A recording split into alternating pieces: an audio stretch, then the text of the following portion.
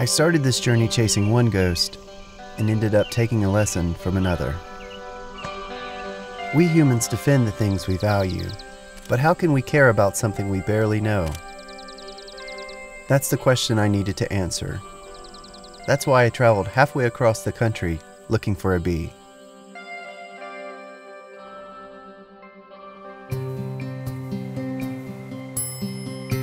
I can't remember what first attracted me to insects. I was always shy, and I wasn't very good at sports or other socially acceptable things. I was the kid who was good at science and art. And even though I've got kids of my own now, not much has changed. I've been training all my life for this. That's why I'm still dressed like a 10-year-old boy. My name is Clay Bolt. I'm a nature photographer, and my favorite subjects in the world are the little animals that most people ignore. Like everyone else, I had heard about the sudden die-off of honeybees. So one day, I went looking for bees near my home in South Carolina. I found some gorgeous little bees that didn't look much like honeybees, but I had no idea what they were. I did some reading and discovered that there are almost 4,000 species of wild, native bees in North America. Honeybees, the ones everyone is so worried about, actually don't belong here. Europeans brought them over with cows and chickens and all of our other domesticated animals. We know almost nothing about most of the native species, and so photographing native bees became my obsession. I wanted to figure out which bee species I'd photographed, so I went to visit the research collections at Great Smoky Mountains National Park. Becky Nichols, the park entomologist, wanted to make sure I also saw the bumblebees, one species in particular. The Rusty-patched Bumble Bee has not been seen in the park since 2003, despite repeated efforts to find it.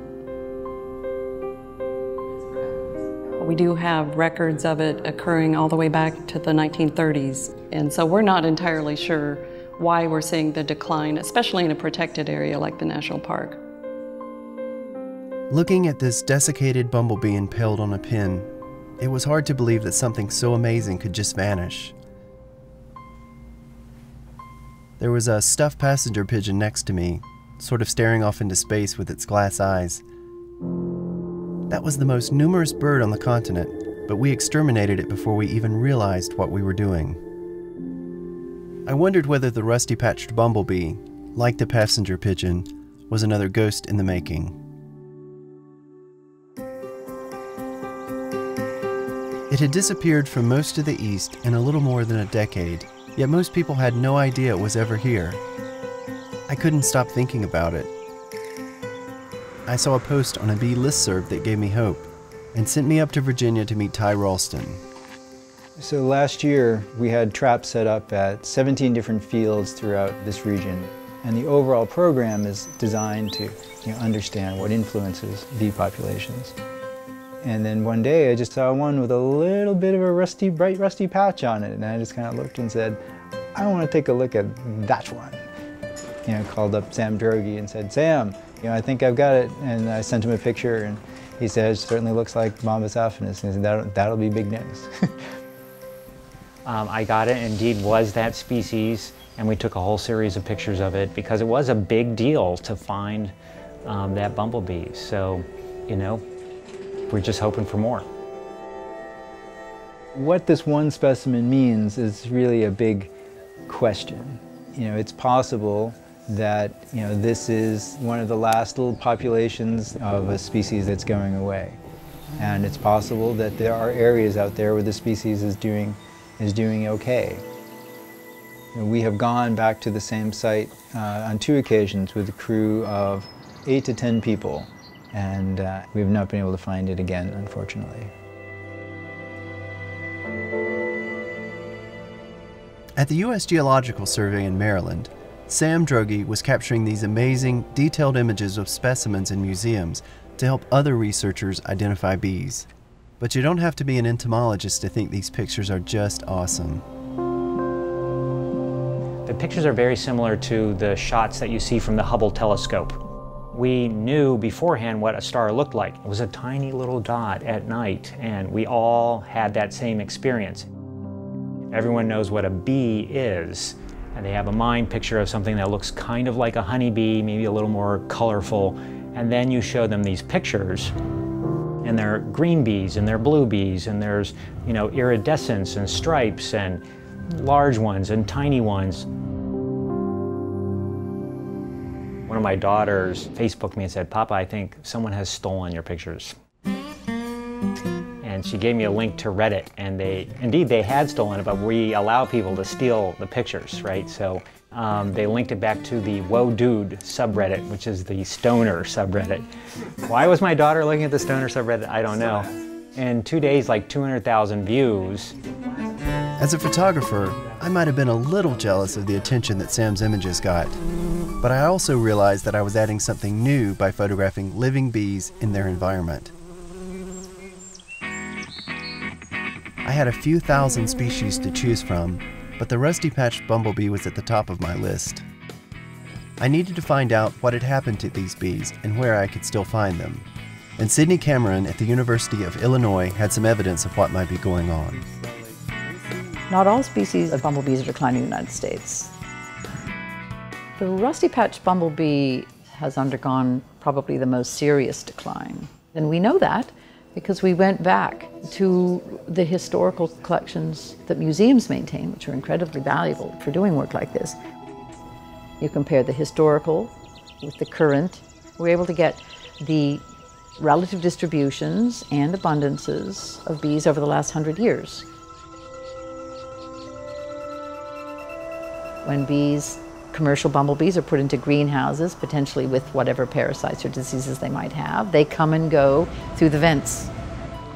It was hypothesized that a pathogen was introduced from Europe via American bees being contaminated in European facilities, a pathogen known as Nosema bombi. The conclusions that we drew from the screening of Nosema was that indeed there was a very significant correlation between the declining species and the high prevalence of Nosema bombi. With every single thing you do, the universe is split in two. With every single choice you make. I went to see some greenhouse bumblebees, and it was so obvious that they were different. They were technically Bombus impatiens, which is a common wild species, but these commercial bees had no fight left in them. Who knows, maybe they were carrying Nosema. Either way, if these bees made contact with the bumblebees outside, it's hard to imagine there wouldn't be consequences for the wild ones. The commercial industry is doing a service by growing bumblebees, an important service. However, if I say, look, you cannot ship or should not ship outside the native region of a species, well, why not? Well, because it could be carrying parasites. Well, then you have to prove that. And that's a big effort. That may take my entire career to prove. In the meanwhile, these guys are still shipping bees all around the world. On the one hand, you have a multi-million-dollar industry, and on the other, an insect that most people don't even notice. If Nosema is causing the bees' decline, then their best hope is to develop resistance to the disease, and they can only do that if they have time. There are still some rusty-patched bumblebee populations in the upper Midwest, and whether I could photograph them or not, I needed to know they were still out there. A bee biologist named Rich Hatfield suggested that we meet up in Madison, Wisconsin to try and find the bee.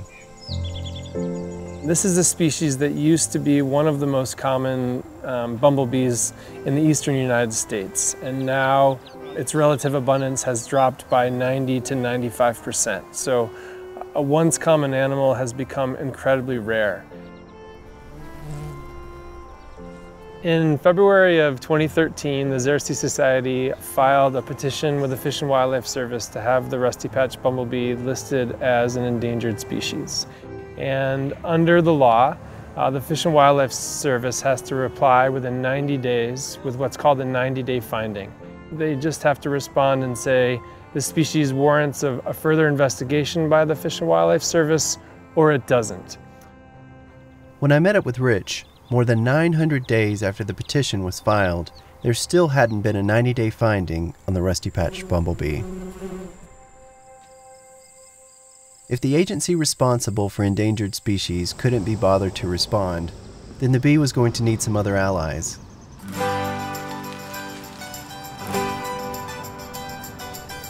If I could photograph the bee, then at least people could see what we stood to lose.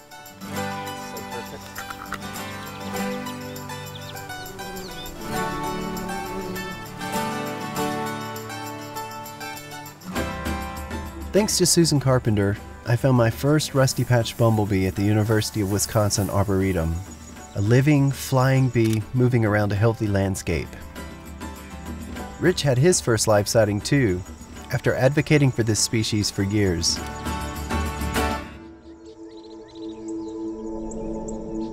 I'm almost haunted by the thought that these insects have no idea that they're some of the last of their kind. They're just doing what they do, making a living like they've done for thousands of years.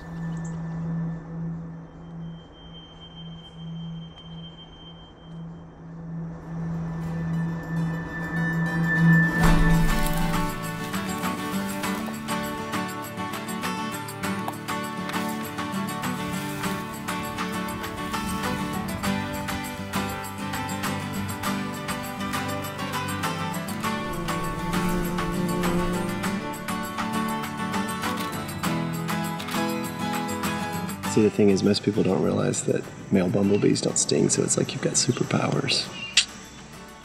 Nerd power. There are at least 7 other common bumblebee species living in the Arboretum, and I wondered if I would recognize a rusty-patched if I saw one. But soon, I didn't even need to see the rusty mark to know when I was looking at the right bee. The way it moves, the way it feeds, they're just a little different. Different enough that the ecosystem would know if the rusty-patched bumblebee were missing.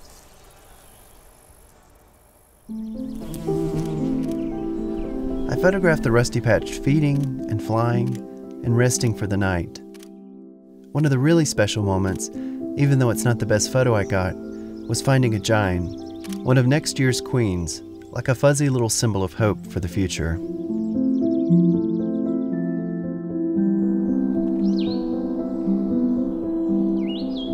I couldn't leave Wisconsin without visiting Aldo Leopold's shack.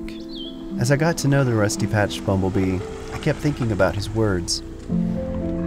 Leopold wrote, "One of the penalties of an ecological education is that one lives alone in a world of wounds. Much of the damage inflicted on land is quite invisible to laymen."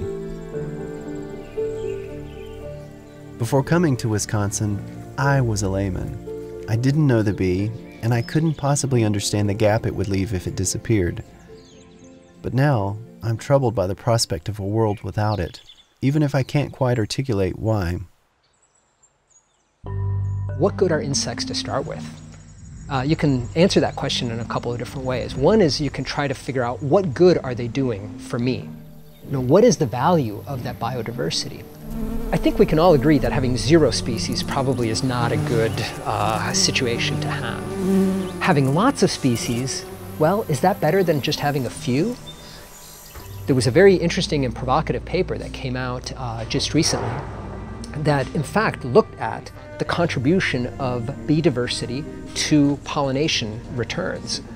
And what they found was that it's actually not bee diversity per se that is important, but it's just a core group of species, common bee species, that do most of the crop pollination. So if we take that economic argument again, what is the value of all those other species that don't seem to be getting you an economic return? In theory, they're worth 0, and we shouldn't be conserving them.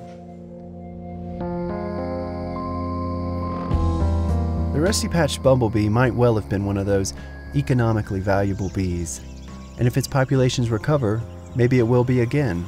But I don't think dollars and cents are the only reason to care about a species. On the one hand, I completely understand that it's difficult to value something that it seems so detached from our everyday lives. On the other hand, if you don't need to put that value on it, that also says something about how you value other life in general. And I'll never forget the first time I put a beetle under the microscope and looked at it up close. And I thought, these are the most beautiful things that I've ever seen. That was good enough for me. I didn't need to put any value on it. They were just beautiful. If you ask kids to name a bee, they will say honeybees. If you ask them to draw a bee, almost every single time they draw a bumblebee. Sometimes they think they're drawing a honeybee, but they draw it black and yellow and kind of fat. You know, they draw bumblebees. I live in the middle of Winchester, Virginia, the biggest town in, 40-mile radius. And I've got 4 species of bumblebees in my backyard. So we are all in it together, supporting those populations. Bumblebees and other pollinators really need 3 things. They need flowers, they need a safe place to build their nest, and they need a pesticide-free environment. And as long as you can provide those things, it's truly a build it and they will come scenario. If you build habitat, pollinators will show up. We spend so much time and effort making life better for ourselves. The least that we can do is make life possible for this bee.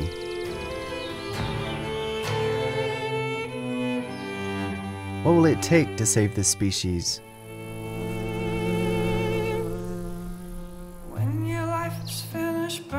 It won't be effortless, but we're talking about the existence of a species. People everywhere share a desire to feel wonder. We gravitate toward rare, beautiful things. And we've got one right here. The rusty-patched bumblebee really is an amazing little animal. When you get to know them, all species are. That's what gives me hope. Leopold said, "Our ability to perceive quality in nature begins, as in art, with the pretty. It expands through successive stages of the beautiful to values as yet uncaptured by language."